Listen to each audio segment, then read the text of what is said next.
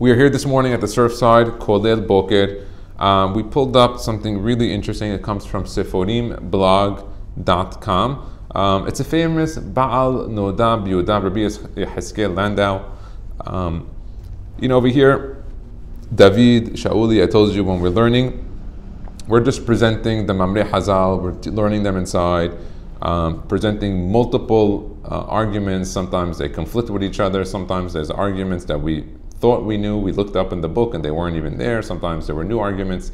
Today we're going to learn something about the Noda BeYehudas, about old texts of the Zohar, text of Kitve Ha'ari, the veracity, the legitimacy of these texts, and the Noda BeYehudas' opinion about them.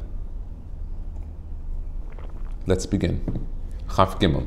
Ze lo yachishu kol ba'alei hazohar u ba'alei Kitve Ha'ari she'en hazohar mekubal biyad ha'oma Yisraelit. He says the Zohar wasn't There's no Masoret in the Jewish nation. Dor achar dor, ish mepi ish, generation after generation, man to man. This is well known even amongst those that study the Zohar well enough to know the history of Rabbi Moshe de Leon. Rav Aryeh Kaplan, in his book, Meditation and the Kabbalah, has a whole chapter dedicated to this in detail. When I read it the first time, I was like super interested in how that even happened, that whole event of the Zohar, how it came to light. I'm a big reader of the Zohar, learner of the Zohar, and things like that. But it seems like the Rov didn't agree with the Noda BeYehudas in that sense. I mean, yeah. The Gra was a bit avid fan of the Zohar, even wrote many things. Yeah, the Gaon of Vilna. Yeah, so it seems this is an opinion of the Noda BeYehudas, and that's what we're learning it. Whether or not it's being followed, that's something else. Note that though, the Ramchal was there. I'm saying the big. Yeah, the Gaon of Vilna, Ramchal. By the way, all the Sfaradim greats. Yeah, Everybody. And so amongst the Sfaradim, it's Kodesh Kodashim. There's a new movement today called the rationalist movement that they're trying to downplay the Zohar by. I find that hard. The rationalist movement. They're trying to downplay the Zohar. Really, where's that in Israel? Here? I'm saying, like the type of people, those guys. Oseh Hadashot Baal Minhamot, huh? These guys, they come, they're making new stuff. They're trying to battle wages, to make new battle, wars, things like that. It's crazy, but no, amongst the Sfaradim it was always Kodesh Kodashim. But it is important to note that Rashi didn't have access to the Zohar. Neither did many of the Rishonim prior to the printing of the Zohar. It's not quoted in text. And I mean, Rabbi Beryl Wine, who I was fortunate to meet in New York, I remember when he came to speak in the shul, and I mentioned to one of the rabbis in the shul, I'm like, don't ask him to speak about the Zohar, because he's a very opinionated individual on it, and his opinion is no. So he ended up speaking about the Techedet, so it worked out fine. But they say a good speaker knows their audience. Okay, so he says here, כמו שמקובל בידינו המשנה והתלמוד, בבלי בירושלמי וספרי וספרה ותוספתא ומחילתא מפי התנאים והאמוראים.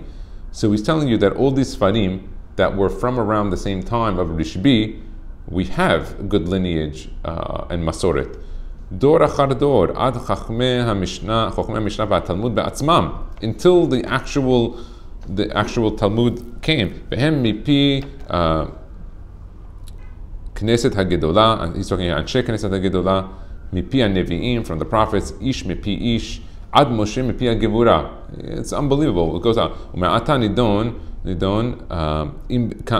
kama shemikubal beyadenu amru klal gadol. Kol braita delo matnitin ברבי חייא, ברבי הושעיה, לא מותבינן מיניה, הרי שחששו שלא נמלטו מן הטעות והשיבוש. וכמה פעמים אמרו, אטום מתרצתה היא משבשתה היא, ואיך נסמוך על כתובים הנמצאים כמה מאות שנה אחר מיתת רשבי. So he's questioning, how can you have all these writings that were so many years after Rishbi? ולאו רשבי חתום על דבר בדבר. And Rishbi is not even signed off on it. It's well known that Rishbi didn't write the Zohar, even according to Sfaradim. It was written, I think it was Rabbi Abba, who put it together, the Adra Zuta. It wasn't even, it's kind of like Tana Deve Eliyahu, the book of Eliyahu Nabi Zachulatov. It was never written by Eliyahu. And I remember when sometime someone quoted, I was like, he didn't write it. I'm like, it's on page 1, Rabbi Anan, his student wrote it. And so it's important to say that because a lot of these individuals had other students who wrote sometimes conflicting things on on other students' writings. ואם הרבה דברים יצאו ממנו, מי יודע כמה נתוספו עליהם. ואפילו באותן שיצאו ממנו, מי יודע אם לא נשתבשו. How do we know there wasn't any problem? וכן בכתבי הארי, לאו הארי חתום. That's well known that Kitve Arabi was not written by the Ari. The Ari didn't write anything. He didn't encourage writing. He only wrote a song. He wrote a Pizmonim. He wrote something on the Tefillot. He wrote a couple of small things, but no Sfarim. At least we don't have any, we should say, because maybe he did. Whoa, he's doubling down over here that Maharchu didn't write those Sfarim either.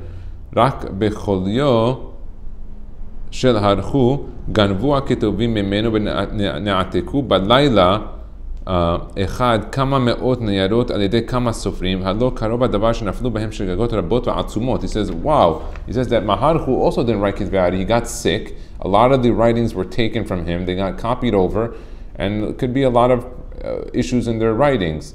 This is important why a lot of the kavanot have to be checked amongst the other mikubalim. We do that all the time. Whenever someone quotes a Shara Kavanot, I always look up what are the other students of the Arizal wrote. I think he had 10 students. We should do that one day. Just talk about who were the 10 students, because some of them lived before Maharchu, some lived during the Ari in that time. They all had different Sfarim and different writings. So it could be good. We can go into that. So that's today's writing on the Noda BeYehudas, his opinion on the Kitve Ari, on the Zohar, and on some of the writings that don't have Masoret. And Sfaradim obviously didn't subscribe to this, but that was his opinion. So it's good to learn it. Baruch Adonai, Amen.